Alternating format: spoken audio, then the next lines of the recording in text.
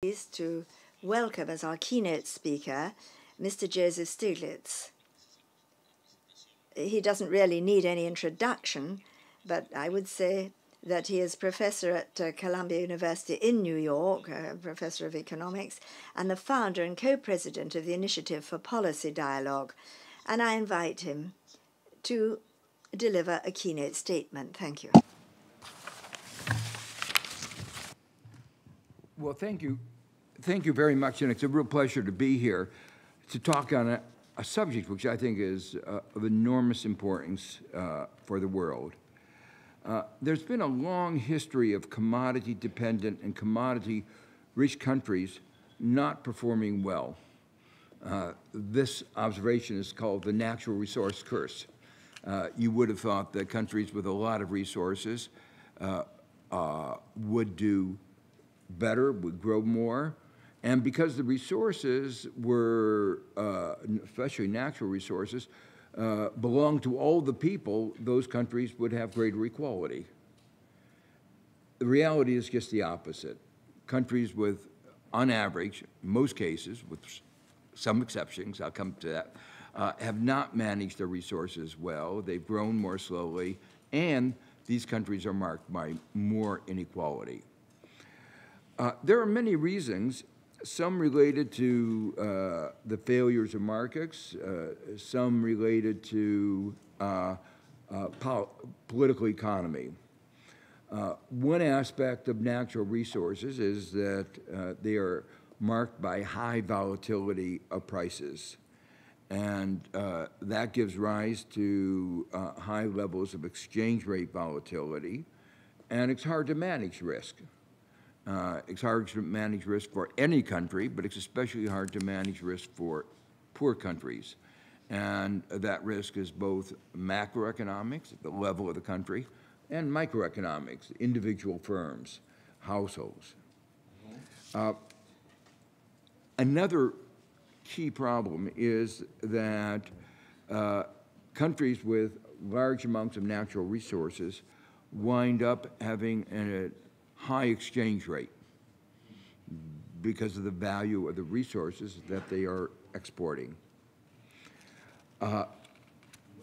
In reality, that represents a problem because it makes it difficult for the countries to compete, to export goods, to compete with imports, and so it stymies their development. And then there are some further problems in the way the global economy operates. Lenders tend to be very open to lending to countries when prices are high. And there is a strong proclivity for them lending too much. You might say, the way the financial market always puts it as there's a proclivity of countries to borrow too much, and they put the onus on the borrower. But the lender is the one who's supposed to have the expert in risk management, knowing the level of debt that countries could sustain. And so countries that are natural resource rich, given the volatility, wind up borrowing too much and then having a debt crisis. And one of the problems that we have in our global architecture is that we have no good way for resolving these problems of over-indebtedness, something the world is going to have to live up or deal with as more and more countries are facing the problem of excess indebtedness in the aftermath of the pandemic. Within countries, we have bankruptcy laws to deal with debt restructuring. Across countries, we don't. I might add parenthetically, and to give a flavor of where I'm going, there are well-known principles of how that can and should be done. The United Nations in 2015 adopted a set of principles for debt restructuring. Almost unanimously. There were only 6 countries that voted against it. They happened to be 6 creditor countries like the United States. And the result is, as we face a debt crisis, we do not have a debt framework. And the result of the absence of a debt framework is that the restructuring is going to be too little, too late, and too costly for the countries.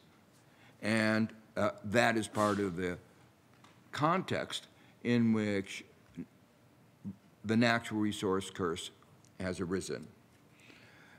There's the phenomenon of what is called the sudden stop of credit, plummeting countries into recession. There's a further problem, which is that there is an imbalance in market power. Typically, there are only a few countries involved in any commodity, and they are able, those companies are able to exercise market power. In your textbooks, you read, talk about a competitive economy. You've all been taught about how markets work and the principles of competition underlying efficient markets. Well, that's a good story, but it doesn't describe the 21st century economy, which is rife with market power. And the consequence of this market power is that developing countries and emerging markets typically do not get compensated adequately for their natural resources. So even though they're rich in resources, the amount of money they get for those resources is a fraction of what they should be getting. And then, something I'll come back to in a few minutes, typically, the companies use their market power to make sure that they don't have to pay for the environmental damage that they cause when they extract the natural resources. So the countries receive less money, but bear disproportionately the cost of extraction. And finally, the countries that are rich in natural resource dependent, have problems of what we call political economy. In too many cases, it is too easy to engage in rent-seeking behavior. So rather than what countries that are poor in natural resources have to do, they have to work to get what income they have. They rest on the wealth that they have inherited underneath their ground or in agriculture, and the result of that is that there is competition among various groups to get those rents. And that competition for the rent, that rent-seeking behavior, diverts resources from creative activity, from productive activity, and that's another reason why it doesn't work. There's rent-seeking both from those within countries, but also rent-seeking from those without, including from the financial sector that I mentioned before that takes advantage of the moments when they're rich to lend them money beyond what they ought to. Well, much has been written on how to combat the natural resource curse and turn commodities, resources, from a curse into a blessing. And towards the end of my talk, I'll give some of the elements of that. But I wanted to take up another aspect that has already been mentioned by two speakers before me, the importance of which has been heightened by the climate transition. For more than 2 centuries, the advanced countries have exploited the natural resources and commodities of the developing world, exploited in 3 senses. They have often not paid a fair market value for these resources, as I mentioned before. Firms with market power have driven down the price. The financial sector has taken advantage of the market and institutional imperfections to charge high interest rates. And when countries can't repay, extract a pound of flesh made easier by the flawed institutional arrangements that I referred to earlier. And secondly, they have not compensated countries for the environmental costs they have imposed. And indeed, the rules of the game, as they have typically been written, have made it difficult for developing countries to get their due. Export tariffs, which might compensate countries for the environmental damage, are discouraged. If a country imposes a new environmental regulation, it will be slapped with an ISDS suit. These are the suits within the investment framework, and may wind up paying hundreds of millions of dollars in a kangaroo arbitration court in their very attempt to actually protect their environment. It may seem strange, but the poor developing countries have effectively been subsidizing the rich countries. And finally, and importantly for this meeting, the advanced countries have relegated developing countries to the lower rungs in the value creation chain, and that has had the consequences that have already been mentioned. In the era of colonialism, it was power, often military power, that was used to get these outcomes that adverse outcomes that I described. In the era of neocolonialism, after the end of formal colonialism, it was again power. Now, more typically economic power that was still used. Today, countries rich in resources continue to be at the bottom of the value chain. But development is about economic transformation, something precluded by being at the bottom of the value chain. The model of development that works so well in East Asia, manufacturing export-led growth, is not going to be working, or at least working as well as it did 50 years ago. The reason should be obvious. Manufacturing is an increasingly small share of global output and employment, and labor is an increasingly small input in manufacturing. And so manufacturing just cannot generate the jobs necessary for the increase in population that we're expected over the next, say, half century.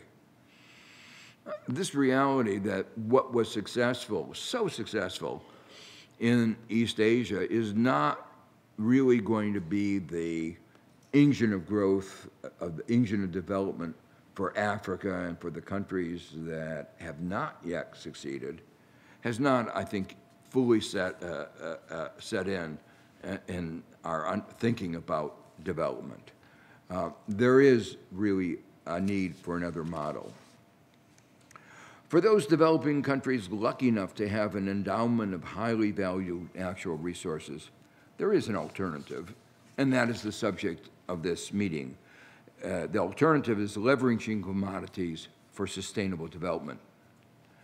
What that means, of course, is not just resource extraction, which leaves a country poor. It leaves the country poorer because it has fewer assets. I mean, if you wrote down a balance sheet of a country, you ought to put not only your financial assets, your human capital, but also your natural resources below the ground, and the potential that you have for your trees and your forest and all of your natural resources. When you cut them down, you are poor unless you reinvest those either in people or in human capital or physical capital. Unless you do enough investment, extracting natural resources makes countries poor. And so investment is at the core of managing natural resources in a way that will lead to development. But it's not sufficient, and I'll come back to what else is needed. Of course, even less than just extracting resources, it does not mean resource extraction with environmental degradation, making the country doubly worse off. And we know so many instances where the extraction of natural resources has been done in ways which have contributed to environmental degradation. There are some natural resources that exist in both developed and developing countries, but the extraction is mostly in the developing countries. And the what reason? Very simple. The developed countries demand high environmental standards, which raise the cost. That's part of the cost of production. And those incentives, those regulations they impose mean that there will be less, the environmental destruction can be managed. But the production moves to emerging markets in developing countries because those countries are willing to or forced to, I don't know what the right language is, to accept the environmental damage. They do it because they're poor, and they say, you know, when you have nothing to eat, you say, well, we'll let the environment damage be for the future. But that's a mistake, I think, because they are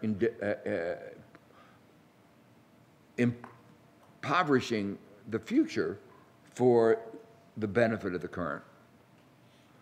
But the advanced countries are taking advantage of that kind of impoverization in the developing countries and saying, go ahead and ruin your environment because we know that you need to live, and you'll do it. And that's why many of the resources are actually exploitation is in the developing countries. As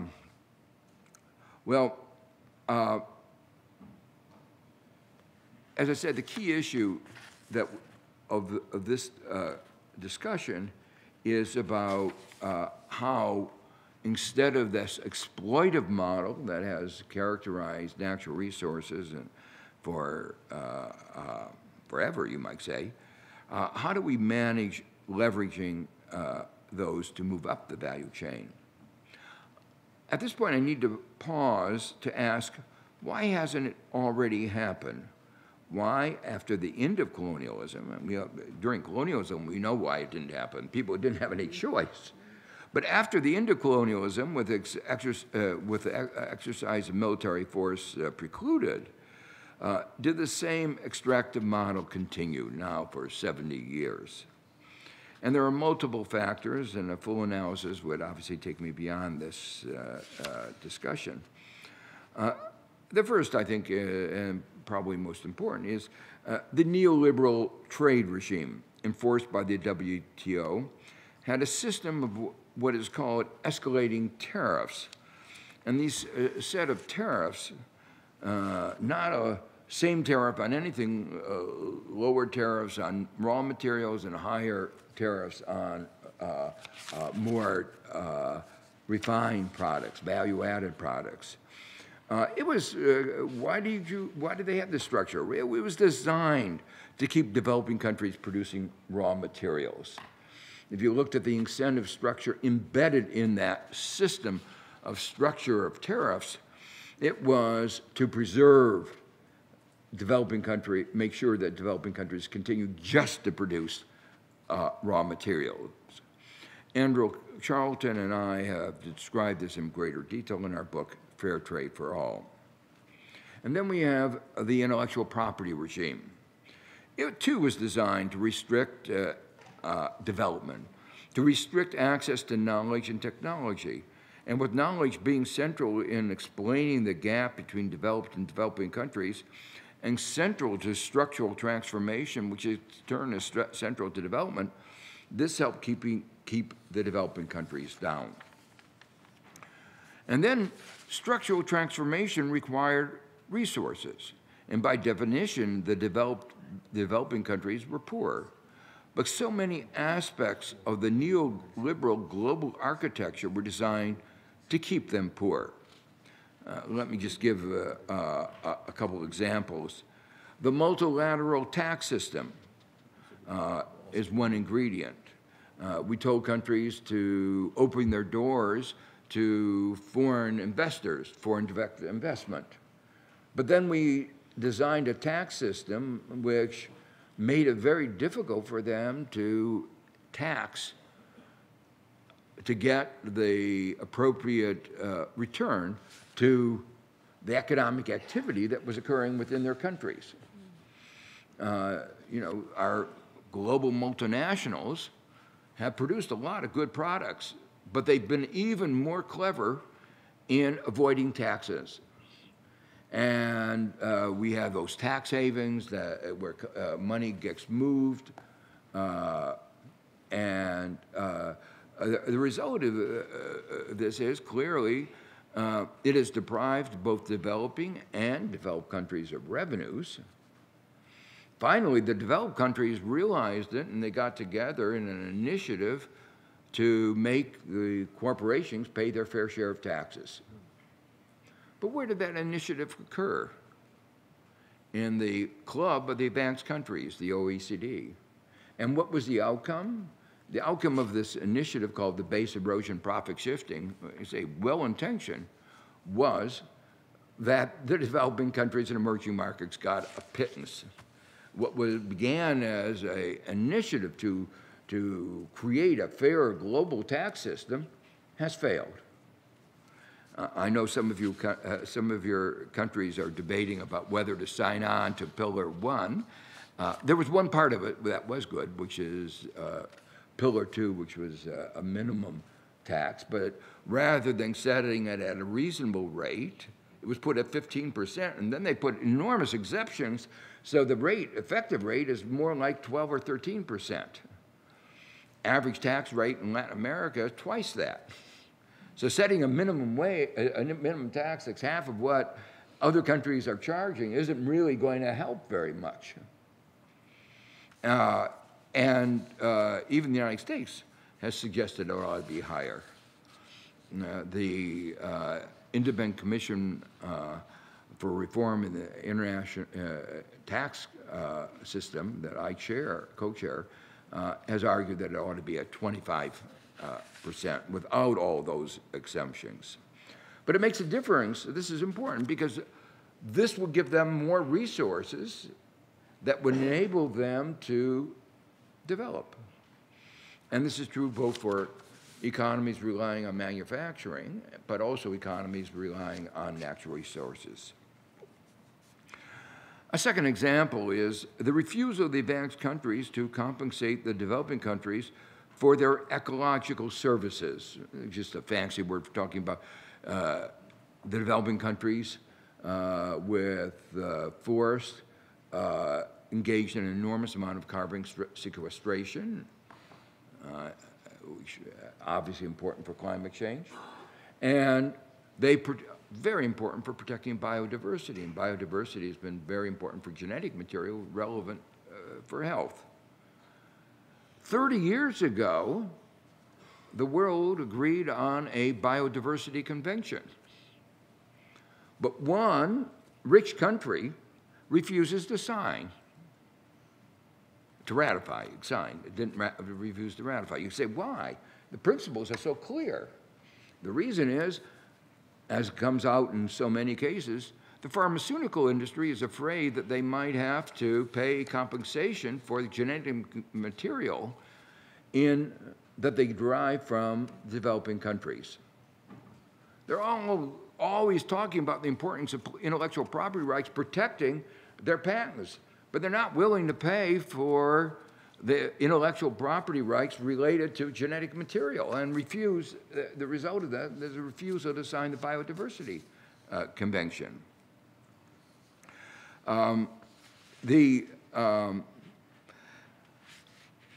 inadequate treatment of traditional knowledge within the standard IPR frameworks also deprives countries of developing countries of revenues that they would need for development.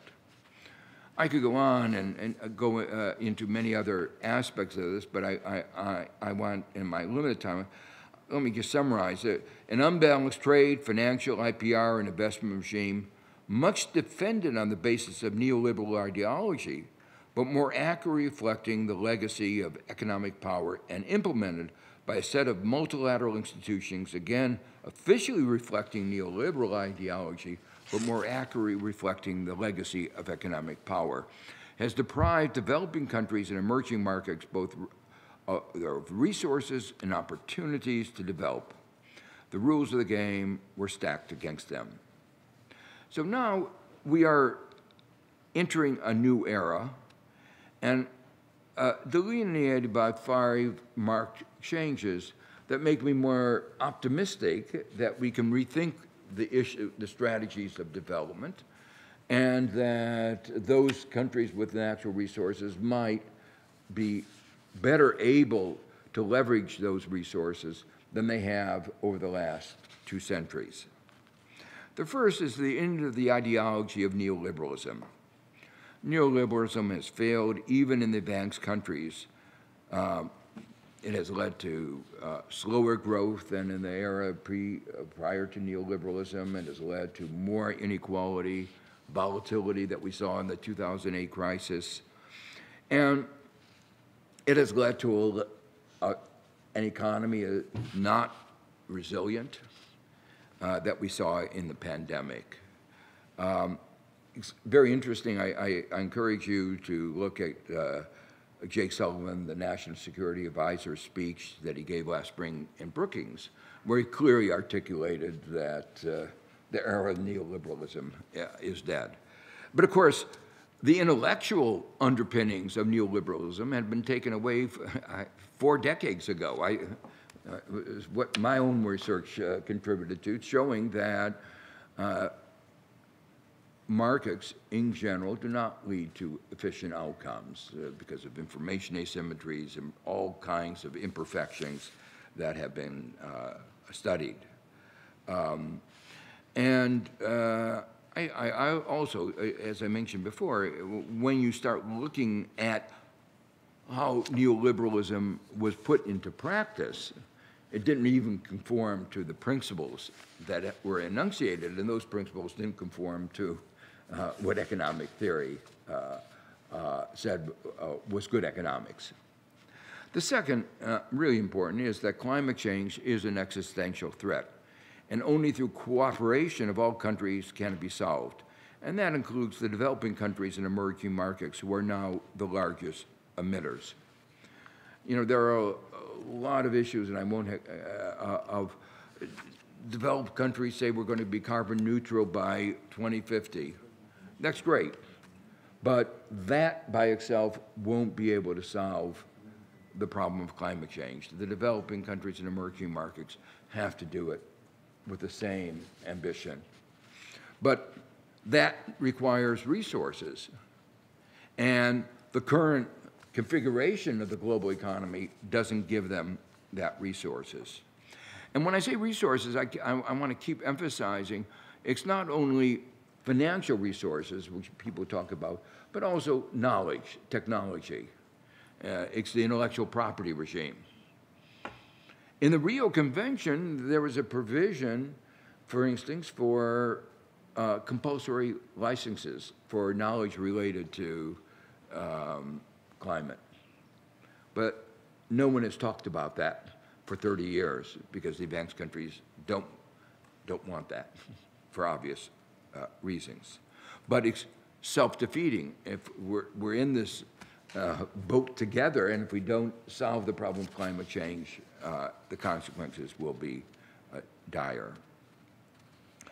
The third thing is the end of the era of hyperglobalization.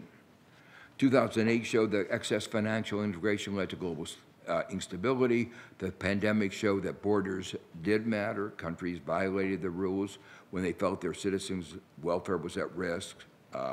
They hoarded pandemic-related health products. The WTO rules resulted in people suffering and dying unnecessarily as a few countries put corporate profits over lives and refusing the vaccine waiver. The Russian invasion of Ukraine and the pandemic has exposed how globalization has left so many countries and their citizens vulnerable. and it showed the lack of resilience, another flaw in the neoliberal regime.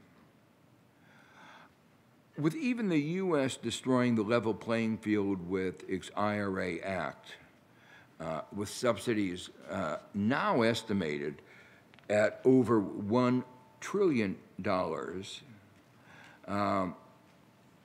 there is clearly an unlevel playing field. And it constitutes walking away from the WTO rules-based system, admittedly in a good cause, that is saving the planet. But the nature of the global regime has been brought into better focus. The rich and powerful break the rules when the rules prove inconvenient, even if it is rules that they have been instrumental in writing. One powerful country has even refused to allow the appointment of appellate judges to adjudicate disputes.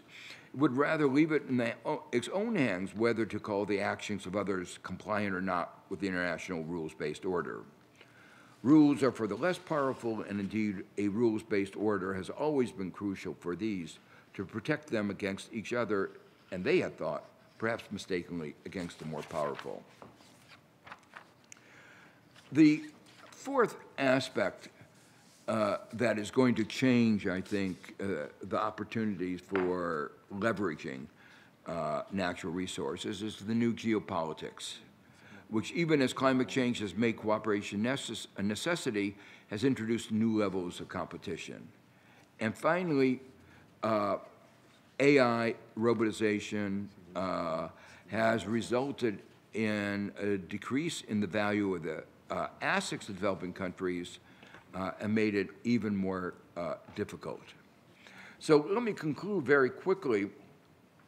In this new world, what can be done to end neocolonial trade and protection patterns and to accelerate development in a sustainable way, in a way which enhances living standards sustainably within countries and deals with climate change and takes advantage of new technology? And my answer is based on a few fundamental principles. Development has to be predicated on structural change. At the core is creating a learning society. Markets on their own don't manage such structural changes. There will have to be interventions of kinds of industrial policy, trade policy. The institutions and rules that were created after World War II are not well suited and as currently constituted to enabling countries, and that will have to change. The developed countries may be able to leapfrog. They can transform their economy to a sustainable economy based on renewable energy faster, the faster the better, benefiting from the learning that will be derived from that. And this is a moment that those countries that are rich in resources especially can leverage their market power, and so can developing countries and emerging markets working together. Their collective economic power is significant, even if that of individual countries may not be. And just in conclusion, there have been a few countries that, in both the advanced countries and developing countries, that have leveraged their natural resources and that are in the process of doing so. In the advanced country, the country that have managed the avoided the natural resource curse, everybody talks about is Norway. But what they haven't emphasized as much as they should is that Norway has also leveraged it for innovation.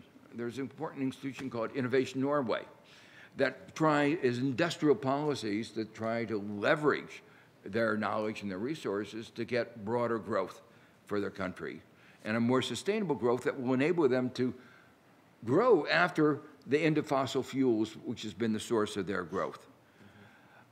Indonesia has recently imposed a restriction on the export of nickel, greatly criticized by other countries, but greatly successful in sustaining a move up the value chain, and much more effective than export tariffs would have been.